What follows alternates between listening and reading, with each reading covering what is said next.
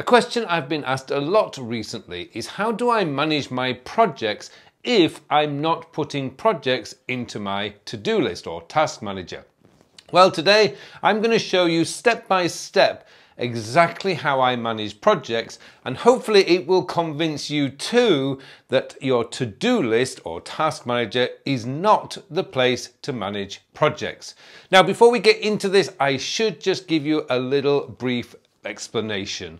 I'm not a big believer that everything that is 2 steps or more is a project. I've never felt comfortable with that. When I did actually do that many years ago now, I discovered that I had 80 projects all managing from my to-do list. It was overwhelming, it was impossible, and my weekly review was taking 3 to 4 hours every weekend. I have better things to do in 3 to 4 hours on a weekend. So eventually it all came paired when I developed the time sector system, when I realized that actually we don't have that many projects. Most of the things that we think are projects are just us doing our job. We don't need to develop projects. So my rant aside, let me get us started with the first step. First step is to open up your planning book. Now I have my 2025 planning book here, and in here I have a project that I am working on right now. This project is the Time Sector System 2025 update. It's the 5th year since this course was first published, and it's helped thousands of people all over the world to get a control of what's going on in their lives. Anyway, first step is to plan out on paper. Now the reason for that is simply science. Science backs me up on this because when you plan on paper, you're not distracted by emails, text messages, Teams messages, Slack messages. You can go to a quiet corner in the office, or you can go to your dining room or kitchen table, and you can just have your pencil case with a few colored pens, a fountain pen if you're in that world like me, and you can just plan out the project in any format you like. There's no template for this, you just let your brain open up. And the science behind this is simply that when you've got something in your hand and you're manipulating your fingers and wrists, you're actually engaging the creative part of your brain. You don't believe me? Go look up the Japanese 2014 study on pen and paper versus digital. It will blow you away, and it will get you away from digital technology. But this isn't a video about that. But this is where it all starts. I will spend a few days actually with this. I will do some quick writing first, and then over a couple of days I'll come back to it for 20-30 minutes, add in anything, double check things, and just let this grow organically. Get my ideas out on paper first. Okay, so those of you who don't like the paper parts of my video, that's it for paper, because this then gets scanned in to my digital tools. Okay, so once everything's scanned into my notes app, now I use Evernote, this is where I will pull out all the important information related to the project. Now, as you can see here, there is some kind of structure involved. At the bottom is the scanned note, the scanned paper note. That's now into the digital system. Now, above that, I go kind of in hierarchical order. The very, very top, I always have the links to the documents I am working on. Now, in this case, I actually have a numbers file with the outline, which I've created. I also have a pages document, which has the workbook that will be created.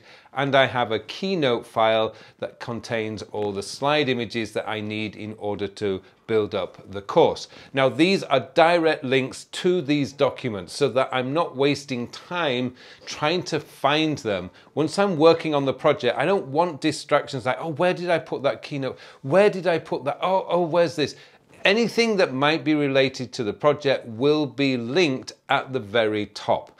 Now, this works brilliantly if you're collaborating with other people, because if you're in, for example, an online meeting, nobody actually knows that you're clicking on things and opening up documents to check things, and it makes you look incredibly professional. Whoa, this person is organized. Underneath that, I actually put in the next actions. Now, this is very important that this is at the top. Again, this is all about minimizing the potential for any distractions. So the next actions are up here. Now, for me, I've been doing online courses now for about 8 or 9 years, so I know pretty much exactly what needs to happen. Now, these next actions actually work out as a bit of a checklist for me. Now, this one's unique because I redesigned the whole slide, so that means I have to re-establish the animations, which is why there's quite a lot of stuff on animations in here. Now, as you can see, as I've been working on the slides, I've created tasks, if you like, within this document so that I know what I'm doing as I'm working.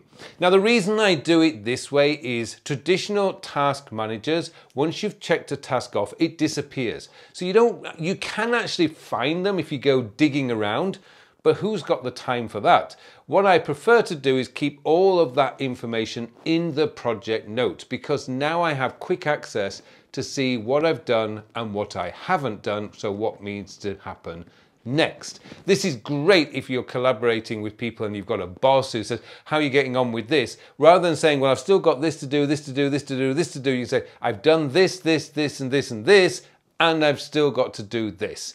It just sounds so much better. It sounds like you're actually doing some work, which of course you are.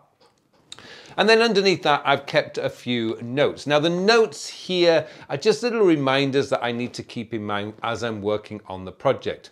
Now, I'm not collaborating with anyone on this yet, although my video editor will be doing some of the edits on some of the videos, but I haven't handed that over to her yet. So that means at the moment, this is just a project for myself. So as you can see in here, this is how I've structured my project note.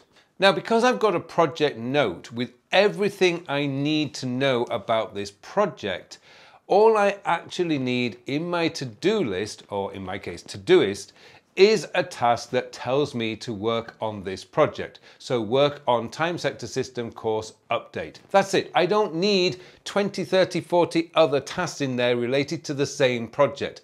All I need is a single task that tells me to go and work on this project. Now, there are some caveats here. If I need to chase somebody, if I need to follow somebody up, and it's the only thing I need to do on a given day, then I'm going to just put that task into Todoist. So it might be chase up Christine for the latest images, for example. But it's very rare. Most of the time, I'm quite categorized and structured in when I'm working on projects. I don't want the distraction. Projects are big, juicy things, and it generally needs your full attention. If you're doing little bits here and little bits there, you are task switching, which is exhausting. You don't get much done when that actually happens. Now, the piece de resistance, if you like, is my master projects list. Now, this is kept in my notes app and it has a link to the project note. Now, the project note, simply just click on that. It will open up the document that you just saw, which tells me exactly where I am with the project at any particular time. Now, the great thing about this is everything is now structured and it doesn't take long to set up. Remember, it starts with pen and paper. That takes a couple of days because you want it to mature, to percolate, if you like, get the ideas out. Then it will go into the Notes app by scanning it. Just take a picture of it, scan it. Most Notes apps have a built-in scanning with your phone now. And then you can pull out the main bits and the next steps. Now, there are some other things that you may want to keep in there. For example, when I was writing Your Time, Your Way, I was having weekly meetings with my publisher. So there was also a meeting note. So that means that the book project itself became a notebook. Now, bigger projects I generally do create notebooks for, particularly collaboration projects, because there's going to be meeting notes, there's going to be emails back and forth, there's probably going to be reference material. So I want to keep all that in a notebook. For most projects though, I only need a single note structured as you see. So the documents are at the top, then the next actions, and then any notes that I want and the original planning note. And that's it. Everything then is just, all I need to do is make sure on my calendar that each week I've got time protected to work on the project. After all, if you don't have time to work on the project, it will never get done. You have the responsibility to make sure you have the time to do and work on that project. And that's essentially where the calendar comes in. Now for me, usually Tuesdays are my project days, but sometimes I can fit in on a Thursday.